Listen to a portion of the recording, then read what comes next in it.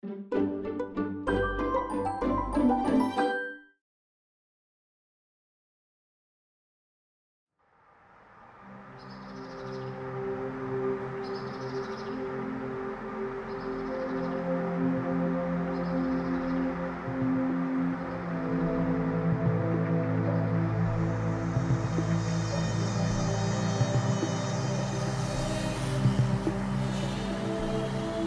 drone is an unmanned aerial vehicle.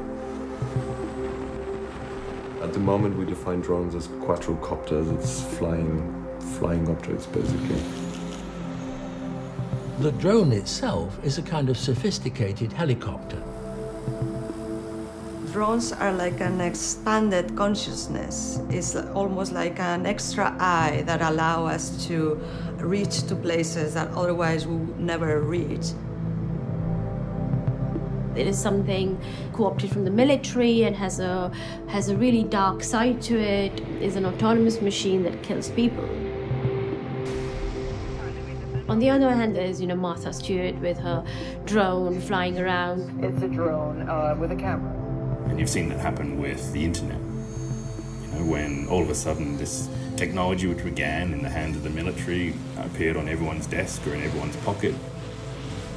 I mean, drones 10, 15 years ago were immensely expensive, complex objects, and now you can just buy them at a toy shop.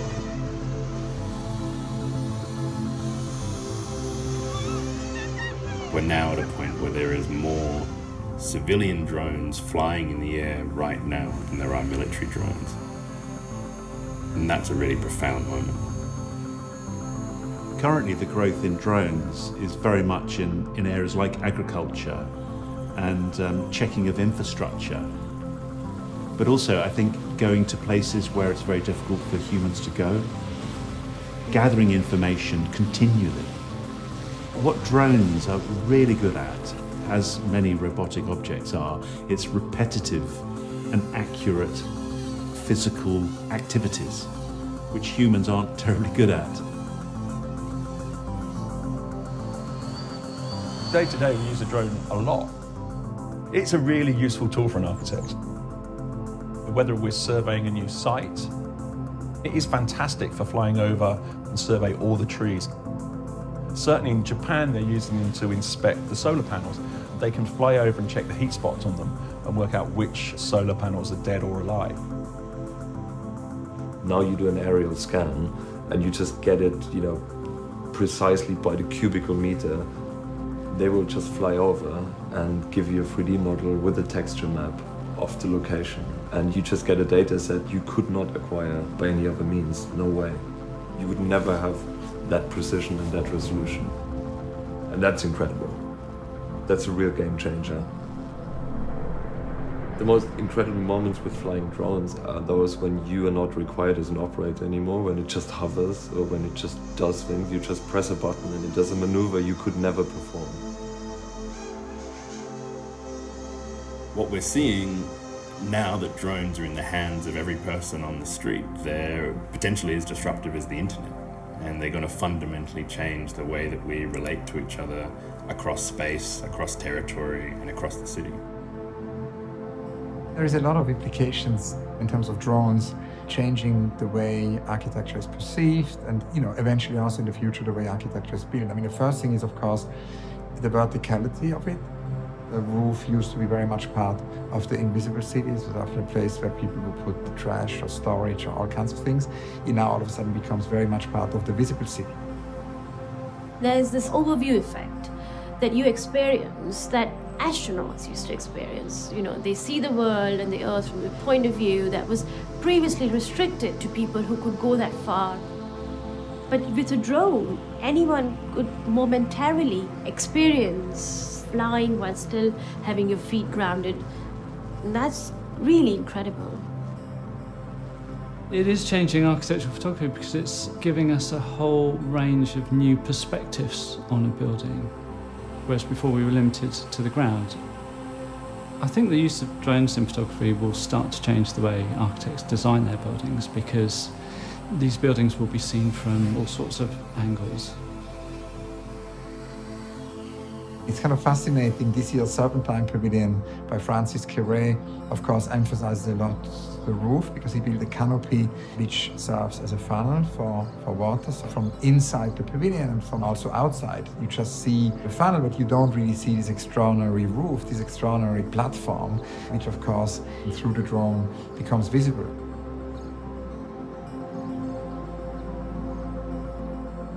I think I've always been influenced as an architect by a passion for flight.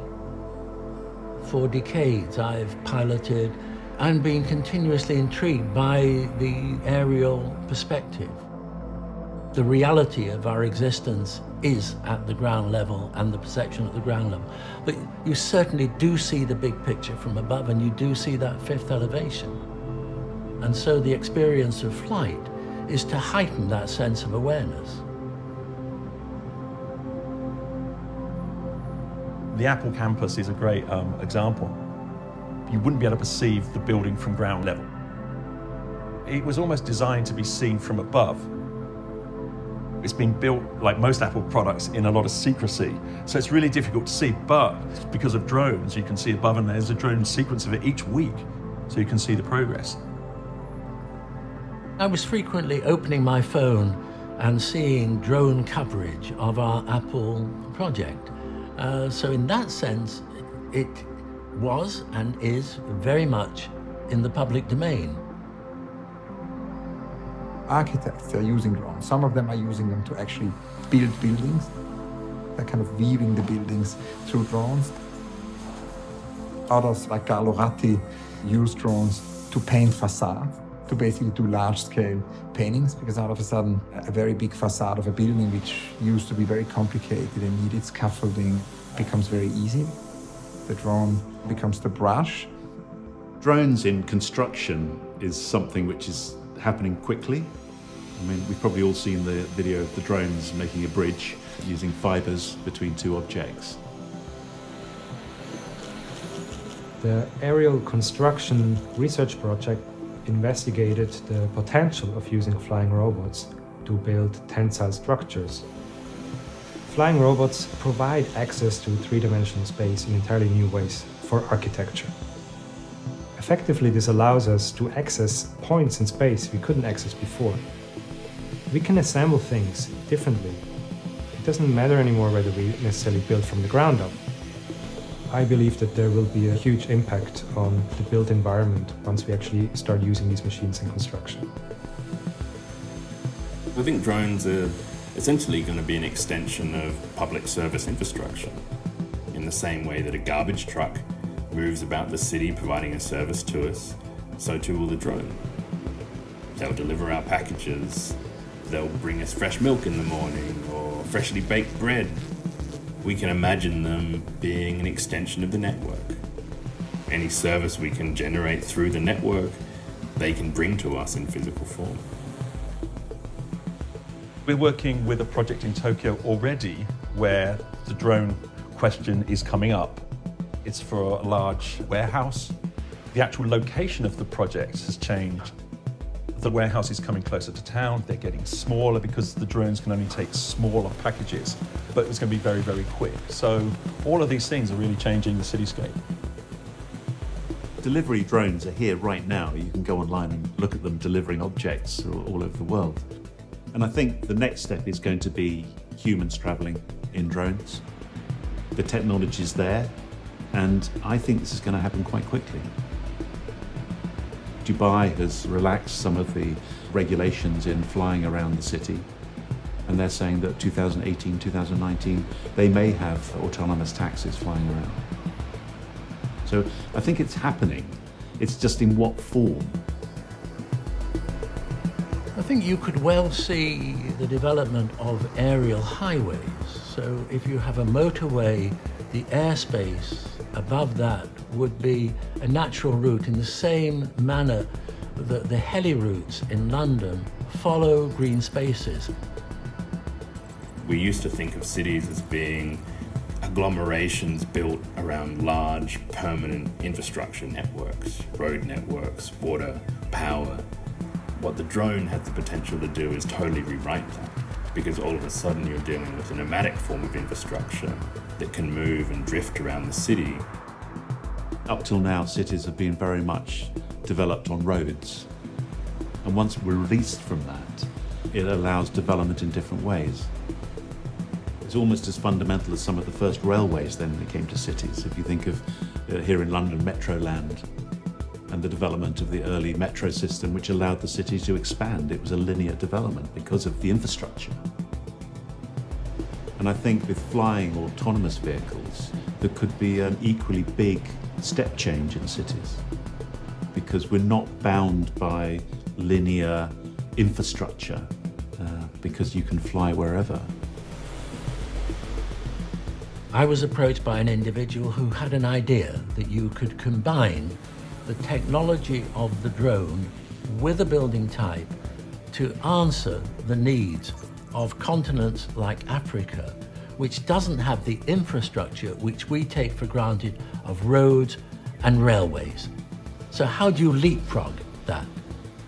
And the idea is that you use the drone, it can move economically, quickly, and deliver urgent supplies. And that was the genesis of the drone port. In the future, you're going to be entering buildings in a completely different way. You're going to be entering probably from the roof, from a balcony. That formal approach to a building is really going to change. You know, the classic house with the front door or the car in front of it, or a flat.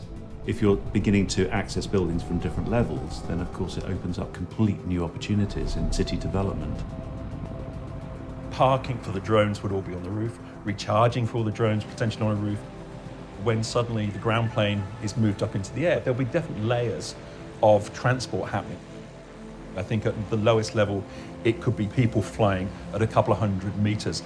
Above that, it may be the packages, and above that, you've got commercial aircraft. So suddenly you're going to get this layering in the sky. But they won't have to follow roads. They'll be able to go from point to point. They'll be able to sense one another.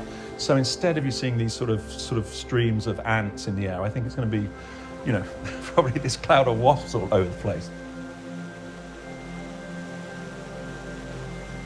We just developed a film called In the Robot Skies, which is the first fiction film shot entirely through autonomous pre-programmed drone technologies. And what we're trying to do there is explore a world where drones have become as ubiquitous as pigeons. They surveil a London council estate, and they monitor wayward youth who have been caught swearing at police or drinking in public and have been confined to their tower blocks, and the drones watch over them, the equivalent of an ankle bracelet. I think we should question whether we want drones to be part of the civilian space of our cities. The fact that it's available as a technology doesn't mean that we want it to be part of our lives. Our idea about the public space has already changed. We are already used to the idea that some sort of machine or gaze is looking at us. Drones probably will be a step further. In our studio at Superflux, we wanted to explore the cultural, political, and social consequences of living with civilian drones. We created a speculative film called Drone Avery to understand what it might be like to live in a city with drones flying over our heads. We were interested in aspects of autonomy and artificial intelligence that these machines might have.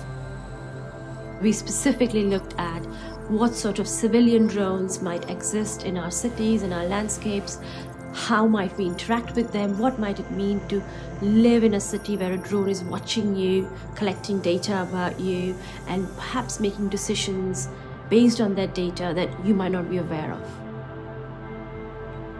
As drones become more and more frequent in the airspace above people's houses and buildings, I think there will be an issue of ownership of that space. You wouldn't want drones constantly buzzing around your windows.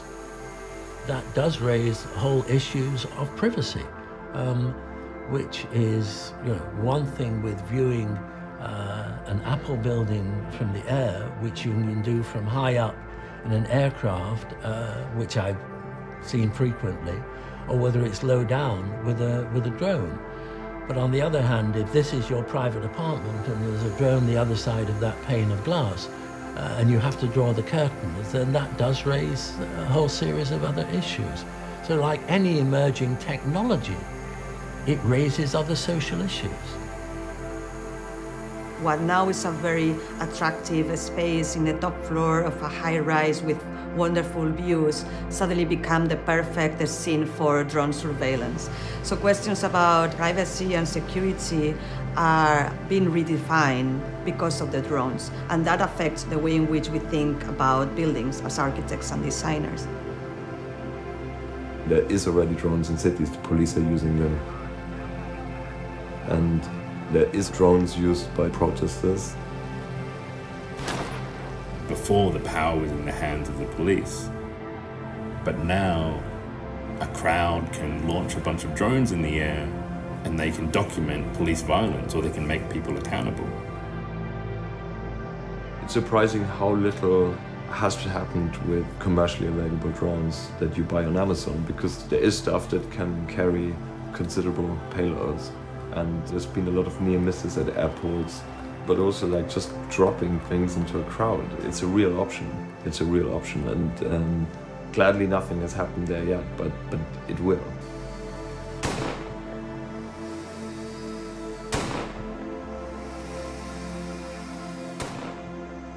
In Syria, there's reports of handmade drones.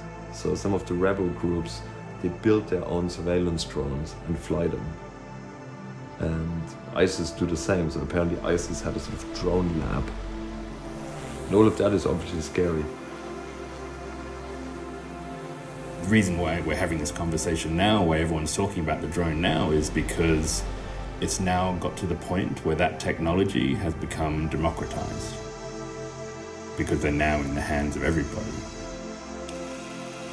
And then you start to see them being used for ways in which they weren't intended. It's an urgent moment to be thinking about what their possibilities are.